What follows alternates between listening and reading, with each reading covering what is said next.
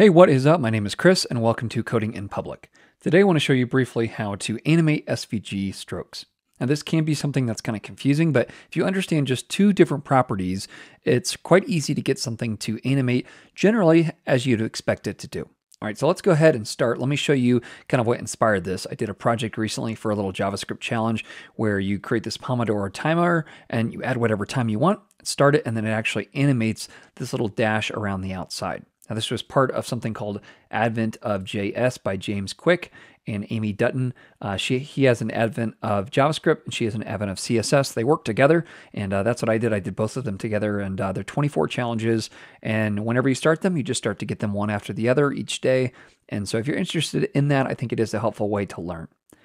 Today, what I'm going to show you is two different things. I'm going to show you, first of all, if I can refresh this page here, a code pin will be in the link here, but what we're going to do is animate this circle like this, and then I'll just show you how to do something like this. We won't take the time to do it because all the principles are the same, and I'll show you that in a moment. All right, let's go ahead and jump right in.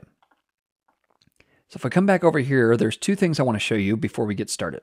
I've just got the circle on there for now, and you can see it's just a basic SVG with a circle tag, and it's just got a stroke, and the stroke color is set to the SVG, the parent, the current color's color.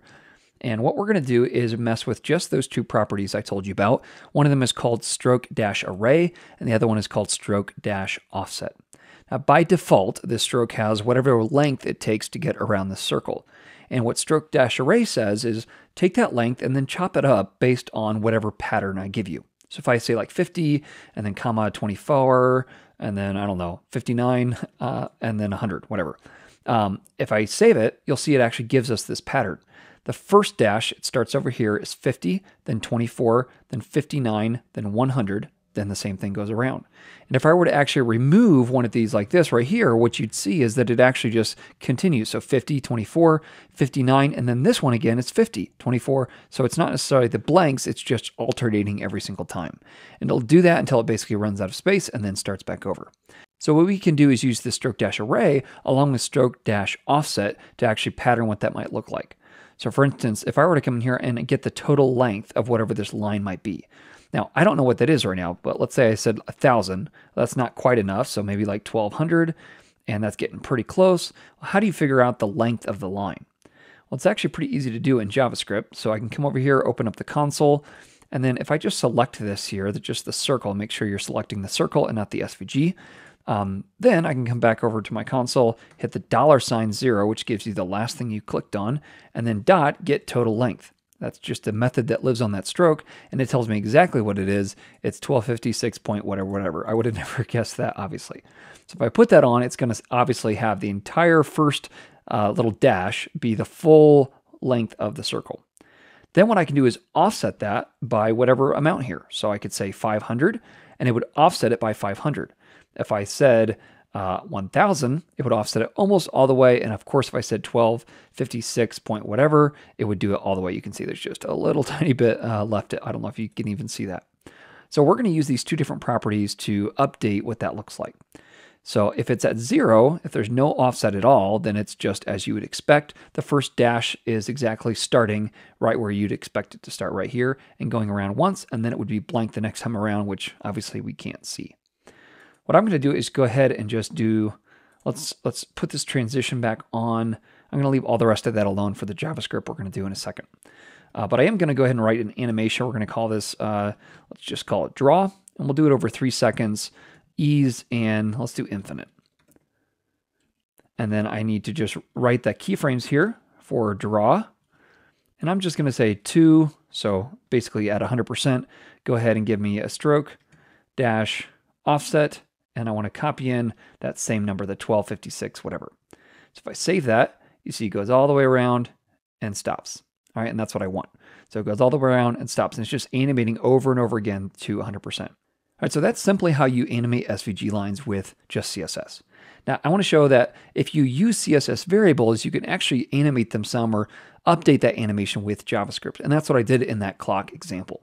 So let's go ahead and stop this right here. And then I'll remove this animation, and then stroke-dashoffset and stroke-dasharray, we're going to set to the variables we have up top here. So let me comment all of these out here. I've got a stroke dash length. This actually needs to be set to my 1200, whatever that is.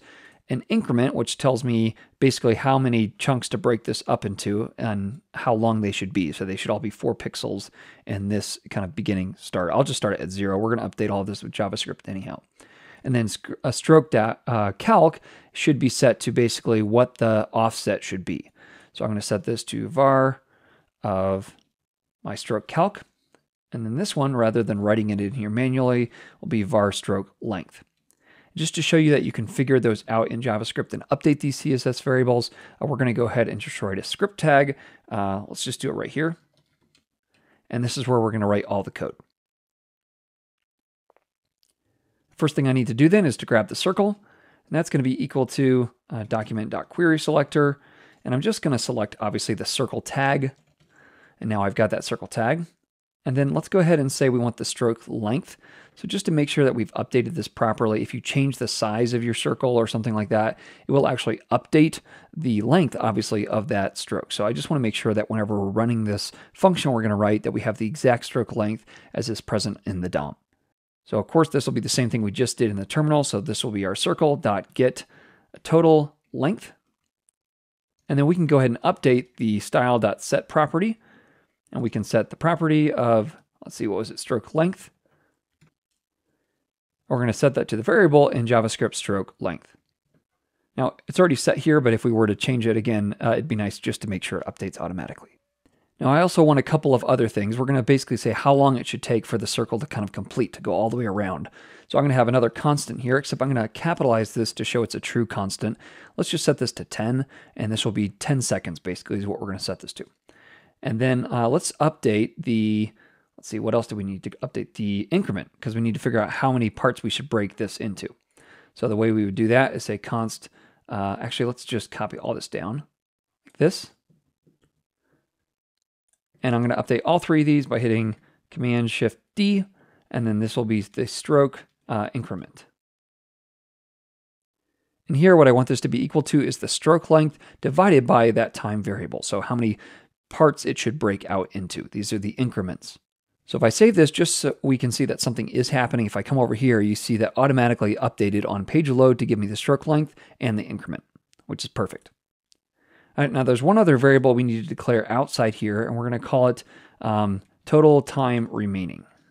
We're going to set this equal to time to start with, and it's a let variable because we're going to update it with JavaScript as the time clicks on.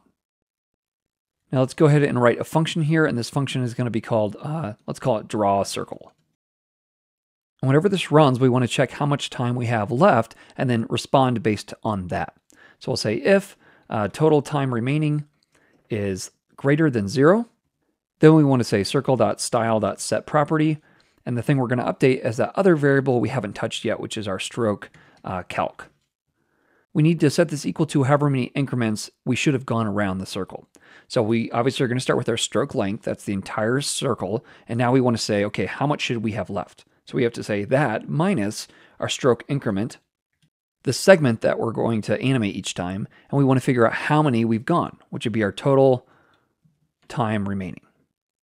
So if I've gone 2 of my 10 ticks, it should be the 10th times 2, which will give me 2 of those, minus whatever the full length is of the circle. And then I just want to return, let's pull up here, return my total time remaining minus equals 1. So go down 1, decrement 1.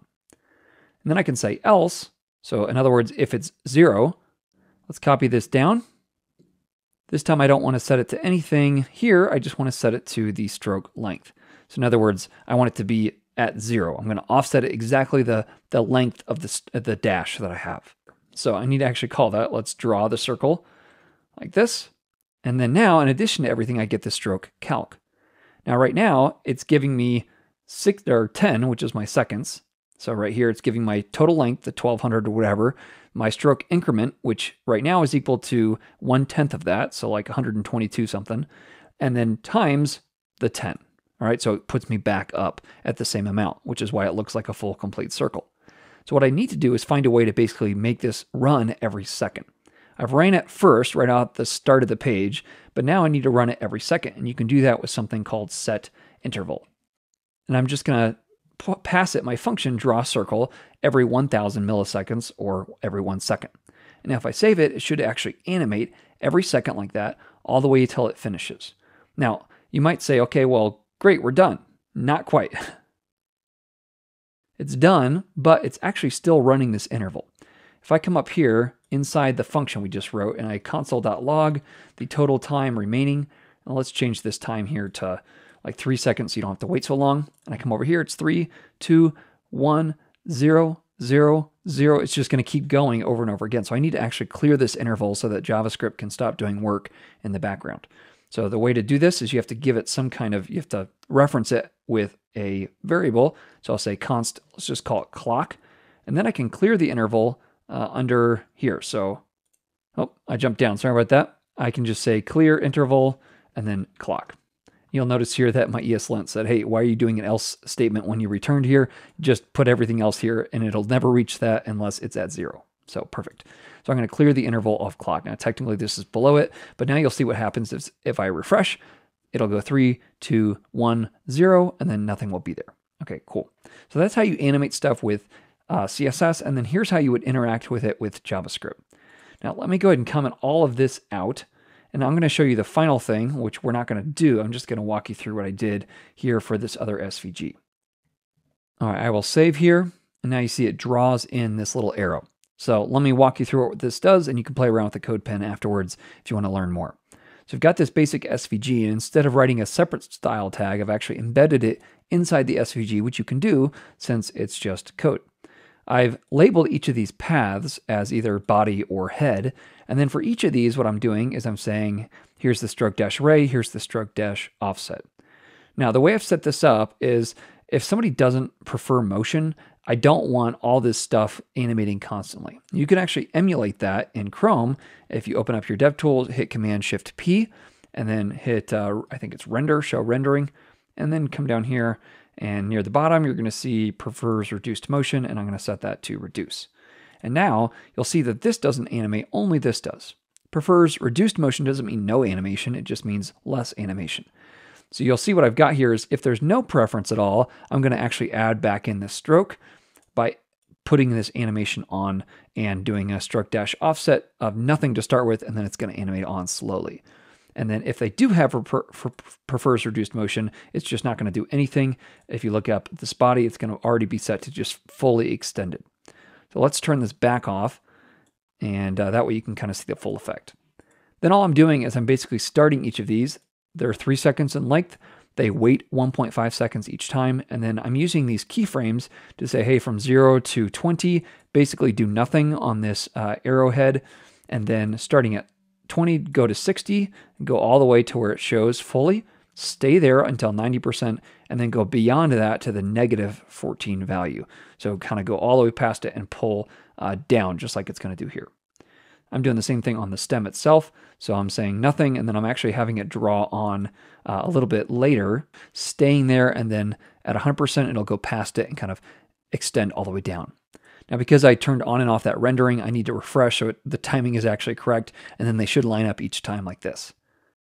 If you're interested in this and you don't want to do all the mess here, you can. There's a cool site called svggator.com, and you can see that they actually walk you through it all. You can export them, and it's really cool. It's easy to work with. There is a paid tier past basically 3 items, and you can't do everything in the free tier, but I've used it before on sites, and it's really helpful to play with. So hopefully that's helpful. They'll actually do this kind of animation for you in the SVG. It just makes it really heavy and big, so just be prepared for that. All right, well, thanks so much for watching. I hope this was a help to you, and I will catch you in the next one. Happy coding.